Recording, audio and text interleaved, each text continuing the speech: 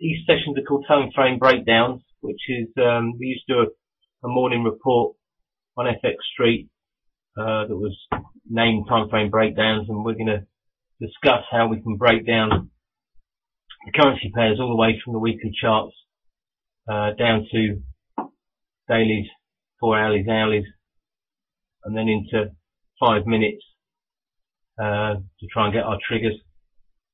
What we should be looking for. I'm going to try and keep it pretty simple. Not going to overcomplicate things. Some analysts or traders have an array of technical indicators, moving averages, oscillators on the charts. I do believe that you only need a certain amount. You need a certain amount for support and resistance. You need a certain amount to indicate your breaks.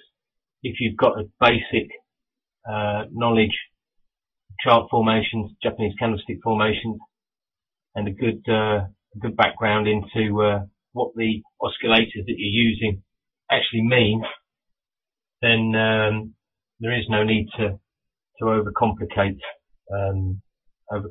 your trading analysis or your technical analysis.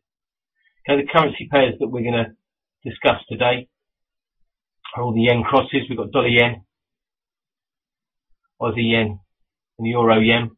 We might even have a look at sterling yen. It's not a currency pair that I trade, just on the basis that I find it extremely volatile. And I'm not saying that I like slow moving pairs, but sterling yen, you really can get whipped around, especially down in the shorter time frames.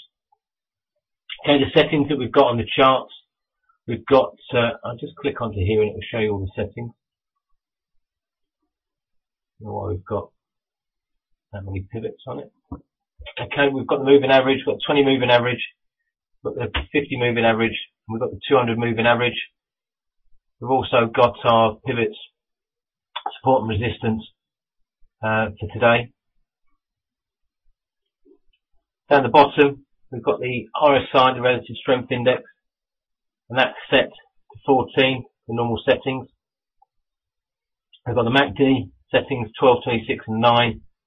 And we've got our momentum indicator set at 12. One thing that we do, if anybody has been following the blog or came to the webinar last week, one thing that we always do is we just draw a central line on our RSI. Some chart packages already have that on there, but this is really to give us a view on whether or not we're in a bullish or bearish trend. A lot of the time, the market will move back to the 50 level, only to push lower again. So while we're underneath the 50, we consider ourselves to be in a bearish trend. Above the 50, in a bullish trend. We use MACD for the purpose that it was set out for, and that is to show us conversion and divergence. I don't really use it. I sometimes use it for crossovers and the crossing the zero line, but its real purpose is to show us divergence. And a lot of people, a lot of traders do use crossovers. I do find that you can. The crossover is a moving average, so if you want to put moving averages on your chart, have them up here. Okay, this is to show divergence, and here you can see a divergence here on this dollar yen weekly chart. Chart made lower lows. Okay, MACD made higher lows. We got the cross after the higher low, and that's warning of an impending change of direction. Okay. Momentum, markets move on momentum. If we're below zero, okay, we're in the sell zone again. Above zero, we're in the buy zone. We also look to our momentum indicator and our RSI for possible divergence. This is how we set out, or this is how I set out my charts. Okay, here we've got the dollar yen chart. This is the weekly chart. As you can see, we had a strong trend line here moving really all the way off the 2007 high in July, clips in August 2008. Again, it holds the trend line. Here we've got our divergence. We've made a wedge here, okay, and we've broken the wedge in the week of the 22nd of March. Note how we also pushed up through our moving average, okay, stopped and paused at the 50 simple moving average, and then push higher again. This week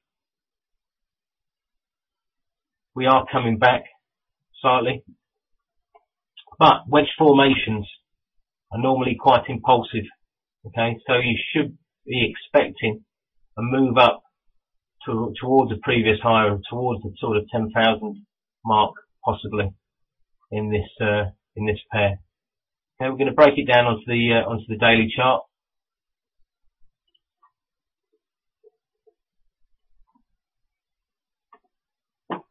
I don't know what the RSI is. I've had these all set earlier. Let's just click that on. If anybody wants to ask any questions during the webinar, please feel free. We are going to, well, I am going to try and wrap it up by about 5 to 10 to 12 UK time, just because I obviously want to, I don't expect anything to happen at the B of E, but I want to be about when it happens. Yeah, we'll show the 4-hour chart in a second. We'll just break it down from the weekly at the moment.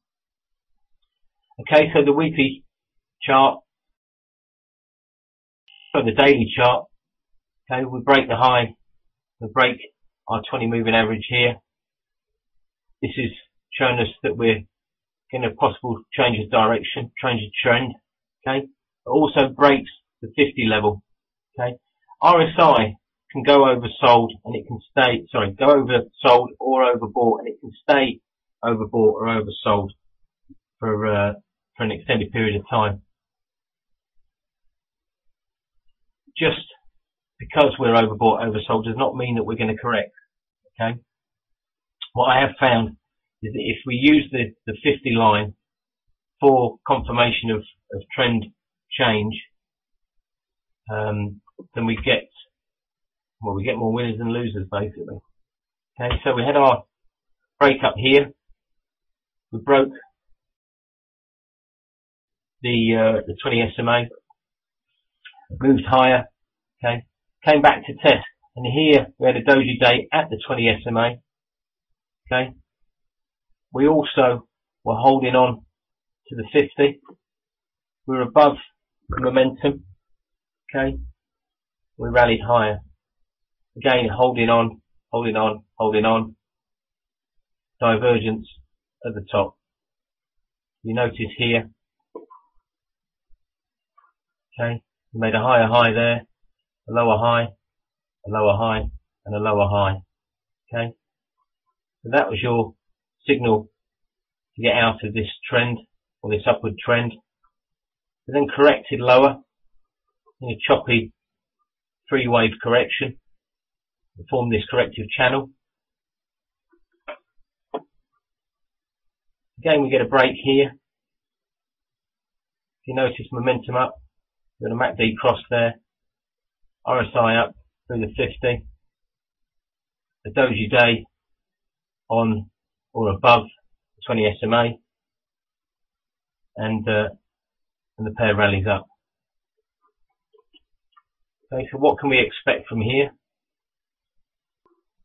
Okay, impulsive move higher, corrective move lower, and then an impulsive move higher.